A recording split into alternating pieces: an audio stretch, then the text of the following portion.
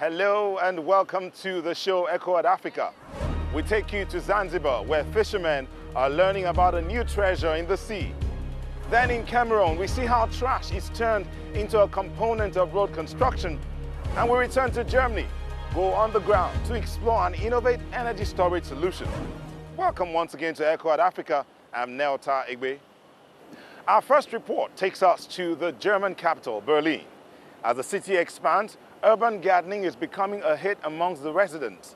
The concept itself is nothing new, but the way one local startup is growing produce could be an indication of how food will be produced in the future.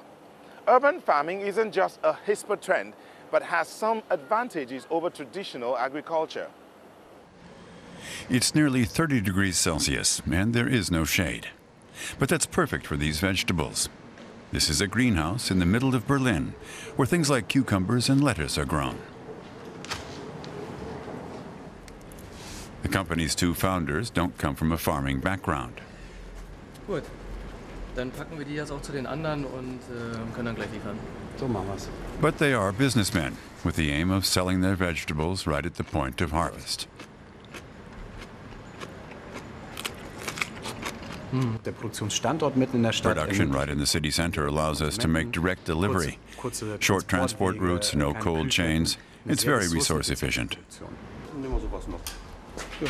A chef from a neighboring restaurant stops by. Today he's looking for fresh herbs and cucumbers. For the whole enterprise to be profitable, it has to be done on a certain scale. The urban farm yields 35 tons of vegetables each year from 1,800 square meters of surface area. And starting this fall, there will also be fresh fish. The pink perch are still growing in the basins behind the greenhouse. Niklas Leschke hopes to sell 40,000 each year, and he plans to use the water from the fish to raise the vegetables. Fish excretions go through a biofilter and are turned into nitrate, the classic plant fertilizer. And that nitrate-rich water will be piped into the greenhouse and used by the plants. So the wastewater from the fish becomes the fertilizer water for the plants. And that way we can make organic fertilizer for the plants. Volkmar Koite thinks urban farming is the wave of the future. He does research at the Fraunhofer Institute in Oberhausen with, among other things, light. Here, LED lights replace the sun indoors and use much less energy than standard lamps. Different colors and different wavelengths result in different growth rates in Swiss chard and basil. Koite is convinced that urban farming also has a rosy economic future. He says the United States and Asia have already made great strides there. His institute develops LED systems for the German subsidiary of a Japanese company. These systems are being developed, and not by market gardens or startups like in Germany or elsewhere in Europe, but by major tech companies. A company like Toshiba or Panasonic already has experience with LED lighting, so of course they're approaching it from that angle. They already have the technology, they just have to adapt it for new applications. Back in Berlin, the two company founders are also thinking big. They've been selling their urban farming system to others, and the entire concept has won them several awards. And just recently, they built a vegetable and fish farm on the roof of a Swiss company. But in the future, they want more of their own farms, in order to earn from them as well. Our focus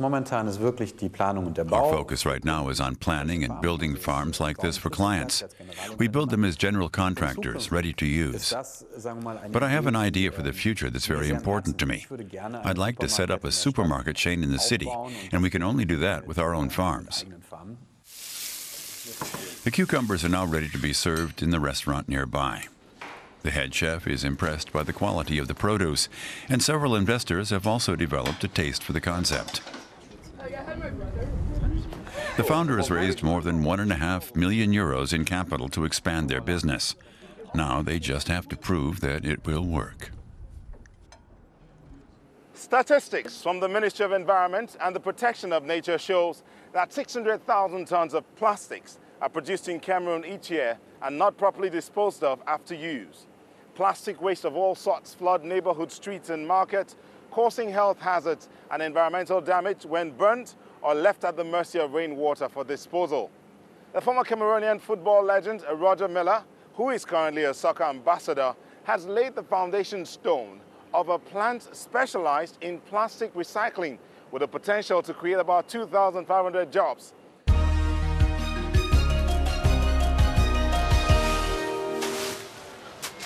For most Cameroonians, it's just trash.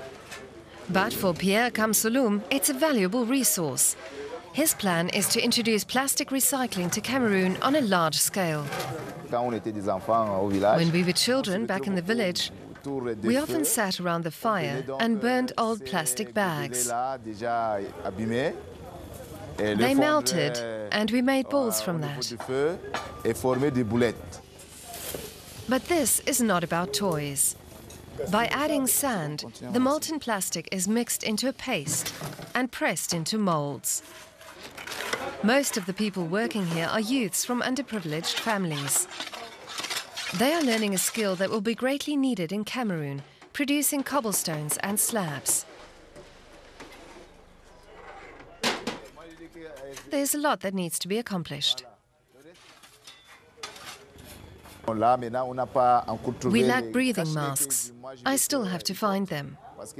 I want them to wear breathing masks, especially when replacing the filter. The project has been made possible by the man who was the world's best footballer in the 1990s World Cup. Roger Milla, who is now a soccer ambassador, is funding it through his foundation, Cœur d'Afrique, or Heart of Africa. When you have finished your football career, you have to find something you can do.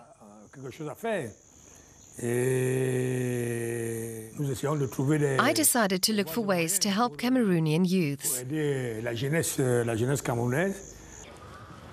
Milla has made his cobblestone workshop his flagship project. This morning he's taking around a friend to see the work that's been carried out. Georges Seba is a Cameroonian French pop star visiting the capital, Yaoundé. I saw a documentary on television about it and was very much interested to have a look. I think it's something that really needs to be supported. For years, Pierre Kamsouloum traveled through Africa trying to sell his idea. Eventually, Roger Milla brought him back to Cameroon. Now, together with his girlfriend, he's looking for a house. At the moment, he lives with one of Milla's employees. I think it's time I took full responsibility for my life and have a family. The next step is that we would like to get married.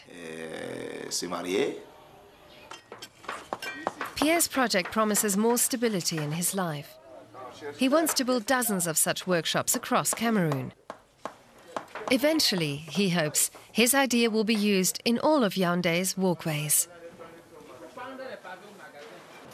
Environmental protection goes hand in hand with conservation. It's one thing to demonstrate the importance of biodiversity in theory, but how do you set about actually documenting and measuring species numbers?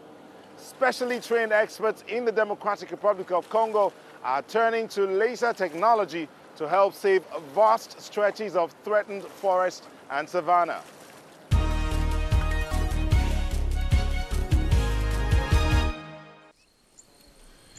It's quiet on the savannas along the lower reaches of the Congo River, much too quiet. Where once large herds came to drink at watering holes, there's now little sign of life. The large African fauna has disappeared, having fallen victim to merciless hunting. Biologist Menard Mbende and his colleagues from the WWF Environmental Organization are doing research in this deserted grassland. They're assessing how much biomass and biodiversity still exist in the Congo Basin. Even the smallest signs of life are important. Antelope hoof prints in the mud. Each detail is carefully measured.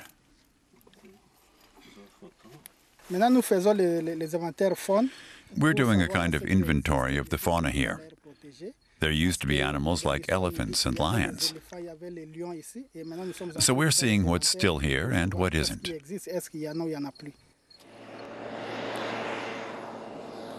Data are also collected from the air.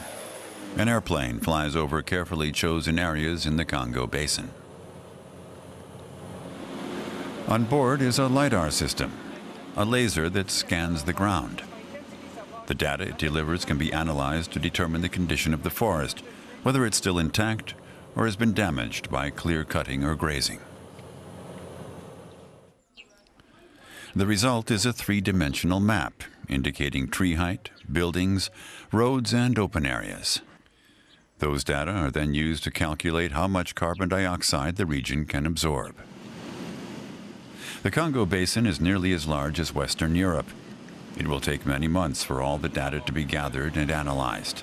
But then they'll be worth money, according to Elvis Chibazu from WWF.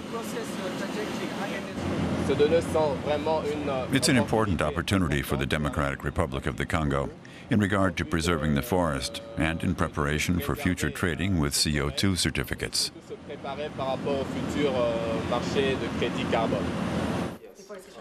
Aurélie Shapiro heads the project to assess biomass along the Congo with the LiDAR laser surveying system. She says the aircraft isn't enough. The measuring really needs to be done from space. So we're using satellite imagery to complement the airborne LiDAR data to effectively view the entire country in one image from space to be able to see all of the forests at once. And that view is cause for concern. Satellite expert Eddie Bongwele says large parts of the Congo Basin are still forested, but the rainforest is shrinking. To get this map, we processed 8,000 satellite images from NASA, and we have deforestation around big cities where we can see in Kisangani, and we have also deforestation in the eastern part of Congo where we had a conflict in the past. Menard Mbende and his WWF team continue to gather data about the plant and animal world. It's necessary but arduous work, and the weather is very hot.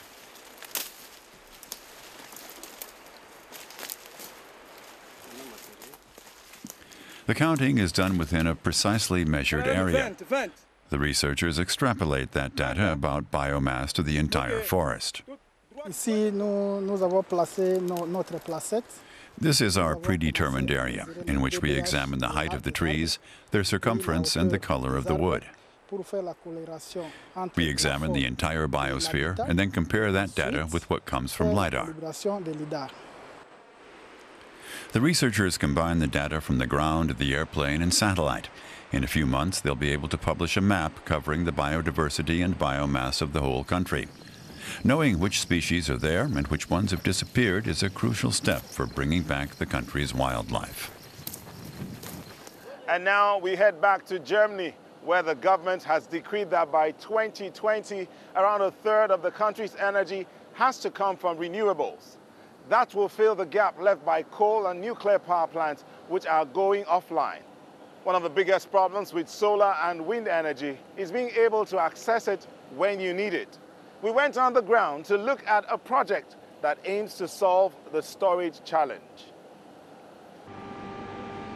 It's a long way up from the depths of this coal mine. Geologist Ulrich Schreiber says the mine is a windfall because after miners have finished extracting coal from the pit, it may be a suitable site for generating energy. Mining of anthracite coal in Germany is supposed to end in 2018. Once the last load of coal has been brought to the surface, the pit may be used to store energy from renewables. Scientists are investigating whether it would be possible to convert the mine into a pumped storage power plant.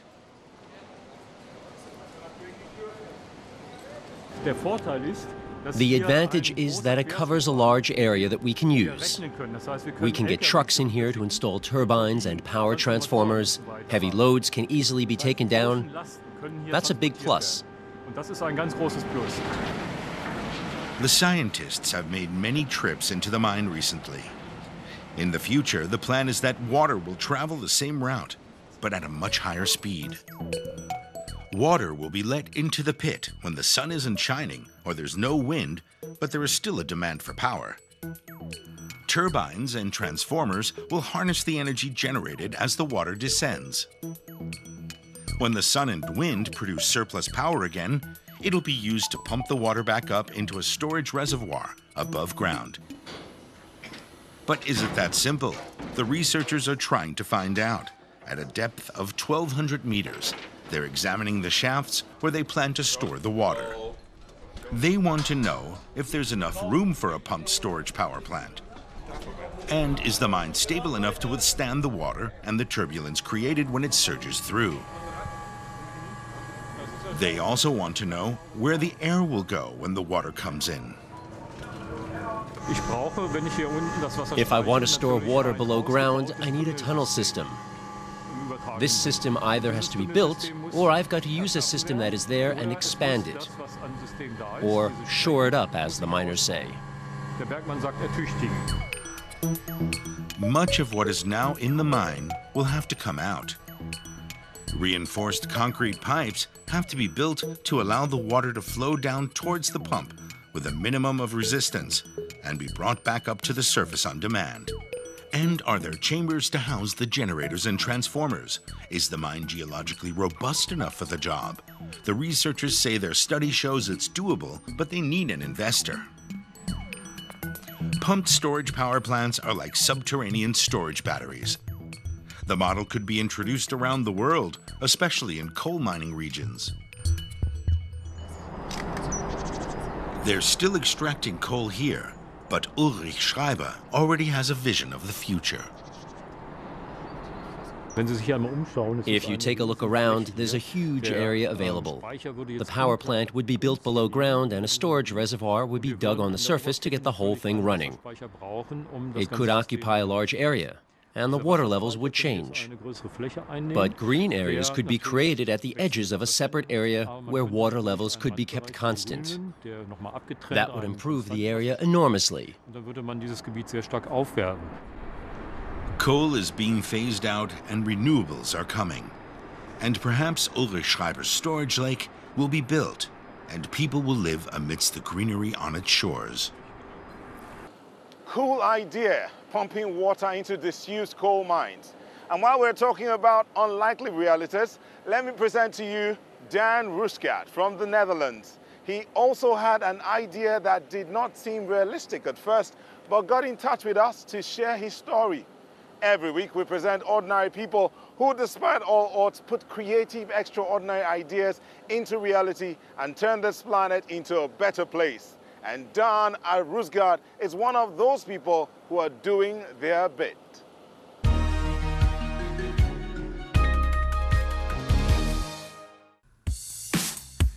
Dan Rusgaard is a Dutch artist and innovator. He's based in Amsterdam, one of the party hotspots in Europe. Dan is always looking for more clean sources of energy. So he designed a dance floor that produces electricity. The floor tiles harvest the boundless energy of the moving dancers. The concept behind it, everything that moves or vibrates creates energy. The system powers lights and DJ booths, but that's not all. In the future, even staircases could help produce electricity. We like that. Are you also doing your bit? Then tell us about it. You can visit our website or send us a tweet. And we'll share your stories.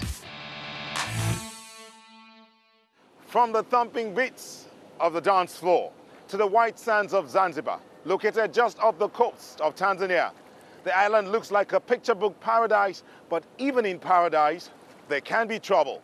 Years of overfishing have left many of Zanzibar's inhabitants struggling to make ends meet. The sea, however, offers an alternative bounty. The fishermen returned from Jambiani's lagoon with the tide. They've been out since the early morning. Now the 8 men divide up the meagre catch. The skipper is not at all pleased.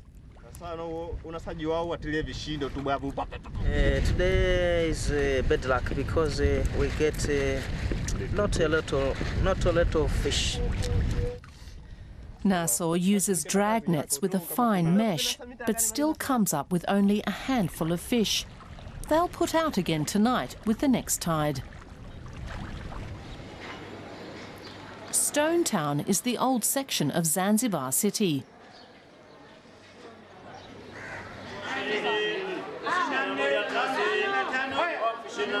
Here, the fishermen auction off what they brought up from the sea in the morning to the island's many hotels and restaurants.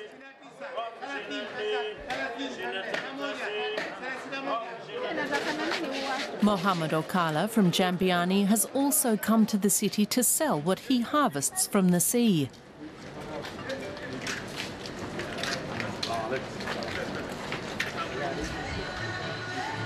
He's been supplying the souvenir shops of Zanzibar city for over a year now. 14. They're natural sea sponges, a popular gift item. They can be used as bath sponges. Christian Vatelaus of Switzerland had the idea. He met Mohammed Okala when he first came to Jambiani in 2003, and they started the Marine Cultures NGO. Both were already aware that the island's development had taken a dangerous turn. Just people now, they are struggling just to search for the job. Some of them, they go into the bush to cut forest, they think which is not good, so more disasters coming. So in fact, communities, they don't have alternative way to solve the problem. It all started when I was observing the women who farmed seagrass as they worked in the water. I thought it was good that they weren't just hunting and gathering, but actually growing something. That impressed me. But when I saw how much they were getting for their produce, I thought there must be a marine product people here can farm and earn a decent income with.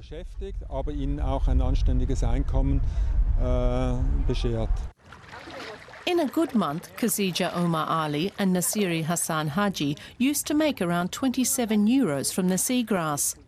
Now they can get almost as much for a single sponge. But they had to learn how to swim for their new crop. The sponge farms lie several hundred metres out from shore. 1 kilogram of sponges can pump through and filter 1 tonne of seawater per day. Farming seagrass is very hard work. It's exhausting because you have to haul these wet sacks. And you never have to carry heavy loads with sponge farming. Demand is brisk, greater than what the farms here can supply. But Marine Cultures had decided to farm sustainably. All the sponge explants come from their own production. It takes at least 1 year for one to grow big enough to be harvested. Sea is like a land. If you harvest things without to plant, it means that the seed will be disappear. But if you just harvest and plant again, so it will be again and again and again. Sea sponges have natural antibacterial properties, making them useful to people suffering from allergies or certain illnesses. They can even be sterilised. The sponge farmers clean and process the day's harvest at home.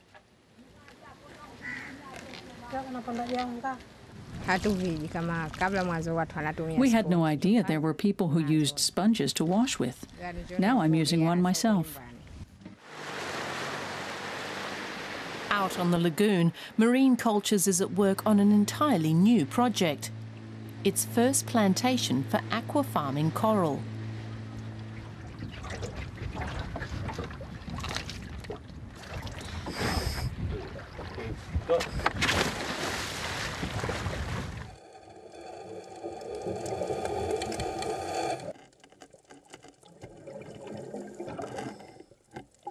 The next step might be to establish a protected area inside the lagoon. Then the coral could also be used to replenish natural coral stocks.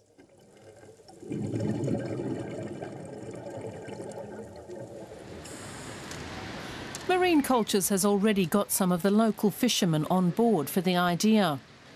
Moussa Jekavoué is working on a dima, a traditional fish trap. First of all, we have to stop using these modern fishing methods. No more putting out at night, no more drag nets. And then we'll have to see if we can catch enough with our traps again. We have to change something. Keeping the lagoon healthy and well stocked is a village effort. That's our package today on ECHO at Africa. Till we bring you another edition, I want to thank you so much for being a part of the show. Check out our website for our coverage on environmental issues and innovations in green technology. You can also have your say via our social media platforms. Till we bring you another edition, bye-bye.